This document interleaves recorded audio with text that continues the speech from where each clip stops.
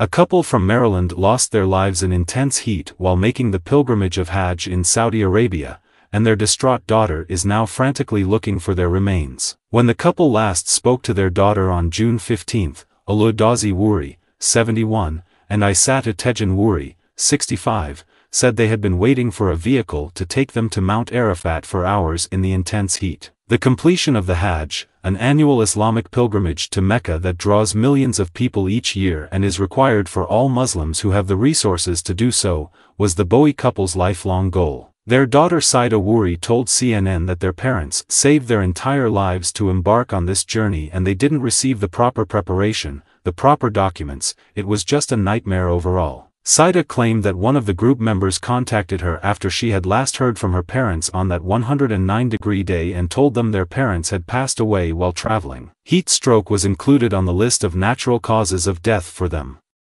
The Consulate General's office informed her that the couple had already been buried, so she is now attempting to locate their bodies. We requested that the Saudi government withhold the bodies so that we could go to Saudi Arabia and properly bury them with their children present and be able to identify the bodies, Saida stated.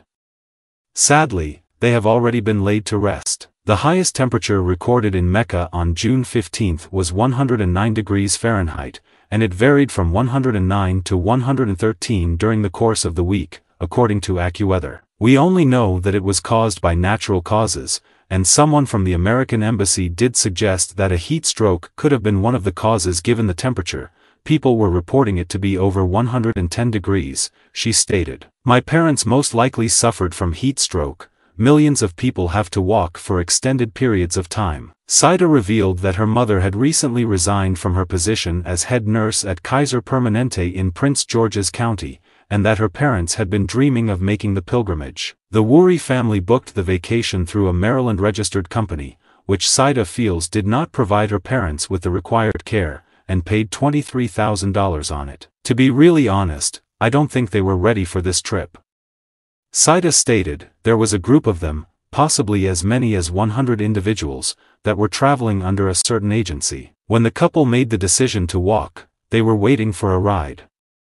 One of their group members claimed that once Alieu Dausy stopped for a break, the couple vanished from sight. Their daughter claimed, we got a call from someone in their group telling us they had been gone for a few days and that they were the only two who hadn't gone back to their hotel after the Hajj was over. We tried contacting the U.S. Embassy after I tried tracking them down on the phone a few times, thinking maybe their phones had died. The individual who had first reported them missing told us after visiting several hospitals. They have passed away, he said. She said, I was able to confirm that they had passed away with the Saudi Consulate General's office. Angela Alsobrooks, a Democrat running for the Senate, honored the pair on X. Hajj Isatu Wurie was a very involved person in our neighborhood.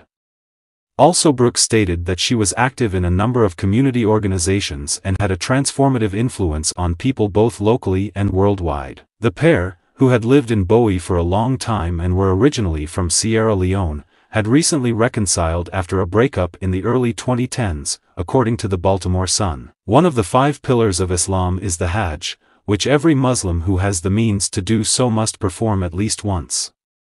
In 2024, more than 1.83 million Muslims are expected to participate, making it one of the biggest religious gatherings in the world. Historically, more than 2 million people have made the 5-day journey to Saudi Arabia for the Hajj, where fatalities are not unusual. According to Saudi Health Minister Fahd bin Abdurrahman al-Jalajel, over 1,300 individuals have died during this year's Hajj, most of them pilgrims traveling great distances in the intense heat in and around the holy city of Mecca. The Saudi National Center for Meteorology reports that throughout this year's Hajj period, daily high temperatures in Mecca and at holy sites nearby reached from 117 to 120 degrees Fahrenheit. Following thousands of deaths, the Egyptian government declared on Saturday that it will punish travel agents for Hajj fraud. According to the cabinet, Egyptian Prime Minister Mustafa Madbouli issued an order to revoke the licenses of 16 tourism businesses and report their management to the government over the unlawful pilgrimages to Mecca. Tens of thousands of pilgrims seek to complete the Hajj through unofficial means every year because they are unable to pay the very expensive processes required to obtain official Hajj visas. Due to their inability to use the air-conditioned facilities that Saudi authorities have supplied along the Hajj route,